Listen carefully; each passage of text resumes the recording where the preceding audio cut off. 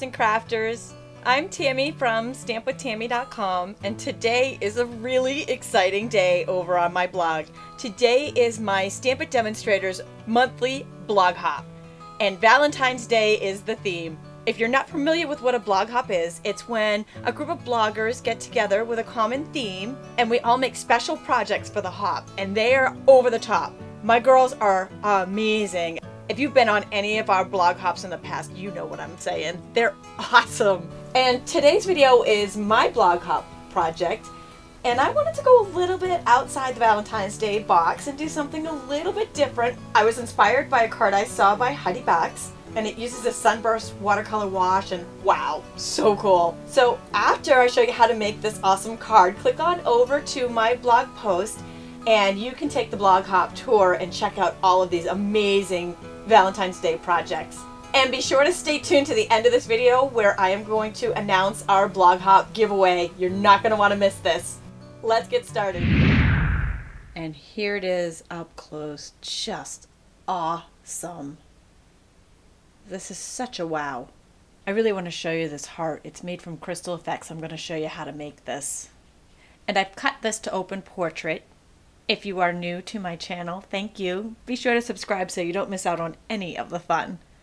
And you can get all of the measurements, the supply list, all of the information on everything I'm using in this card so easily just by going to this URL or clicking in the link in the YouTube description below, and that will bring you right to my blog and this projects page.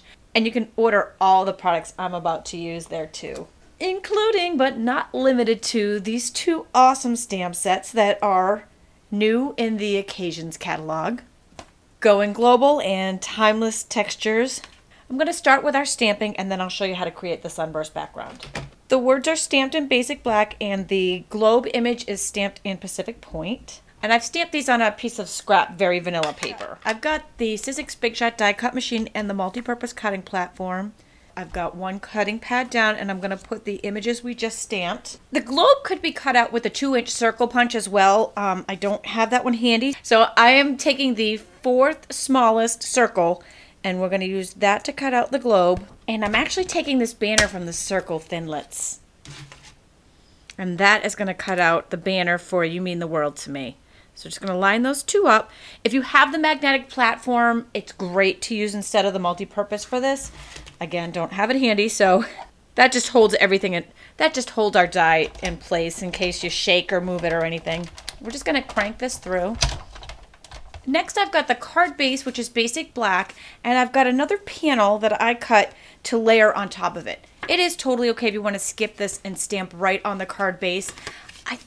I really prefer using an extra panel for this. I'm going to show you the heart next because this step is going to take a few minutes to dry. So we're just going to punch that heart out.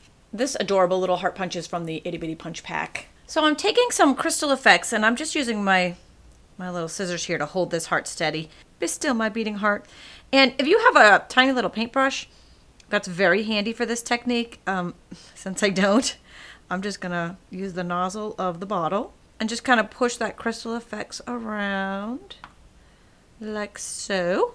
And then that needs to sit aside to dry. Next, I've got the main panel that I'll be using.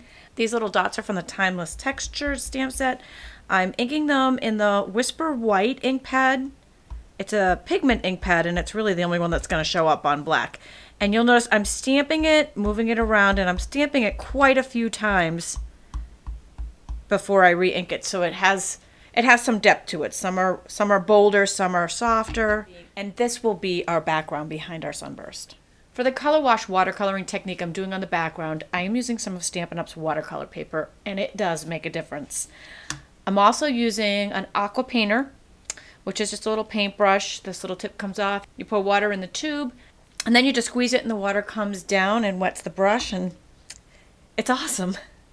Now, I'm using the ink pads to watercolor with. We got Daffodil Delight, Pumpkin Pie, and Cherry Cobbler. You may have just saw me squeeze the center of the pad, and then when I open it, there's ink that's pooled in the lid. So I want to do that with all 3 of these pads, and then I'm going to be using these to watercolor with. So I'm using the scrap paper just to kind of test the wetness. I want this brush to be really, really wet. And then I'm going to pick up the yellow and I actually did almost the entire back in yellow, making sure that your brush is pretty wet. Kind of spread that all around the background.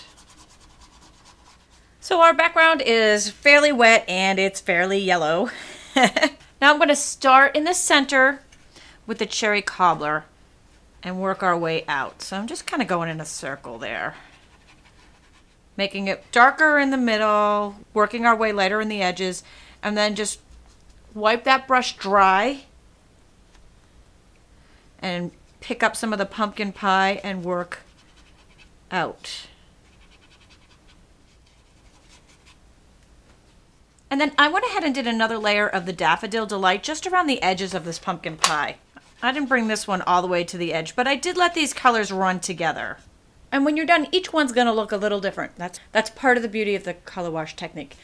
This is very wet and it's going to need to dry. So you can either put it aside or I'm going to use the Heat and Boss tool to dry mine.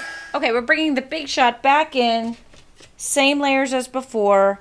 I'm now using this super cool Sunburst framelit. And I'm going to try to get this round part as close to the center of the watercolor paper as I can get it. And run that through the Big Shot. And then it really just pops out. If you have the die brush, you can use it in these little holes or the paper piercer, but you probably don't need it for this particular die. Wow, right? Isn't that cool? Each one's going to be a little bit different. So now we're going to do some assembly. Just a reminder that you want this to be completely dry when you attach it or the adhesive won't stick. I used snail adhesive and I brought it out to the end. You want to make sure you get these tips of the Sunburst with the adhesive so they stay down. Isn't that amazing? Such a wow. You can either put the globe dead on or I liked it at a little bit of an angle so it kind of gave the illusion that it's spinning a little bit. These go on with Stampin' Dimensionals, the little banner underneath, and I cut a little edge off of the dimensionals for that little heart. It was just a tad too small for a full dimensional. When that Crystal Effects dries, it dries clear. That's how you know that it's dry, and it's so awesome. And then I just put that top panel on the card base using some snail adhesive. Put a layer of Very Vanilla inside the card so that you can write your greeting in there. And this wow card is complete. So cool, right? As promised, it's time for our Stamp It Blog Hop giveaway, which is going to be the December calendar paper pumpkin kit that was so popular. It's sold out in a nanosecond, and it's really, really hard to find and get. So one way to get it is to win this contest, and it's super easy to enter. All you need to do is leave a comment on my blog or any of the blogs in this blog hop. You can enter once per blog, and there's 16 blogs in the hop, so you could enter 16 times. It's really important that you be sure to add the hashtag StampItContest. And if you're viewing this video after the drawing deadline, simply click on over to my specials page and you can take part in my current giveaway. Be sure to sign up for my newsletter while you're there too, because I give away free card tutorials every Tuesday. Thanks for joining me today.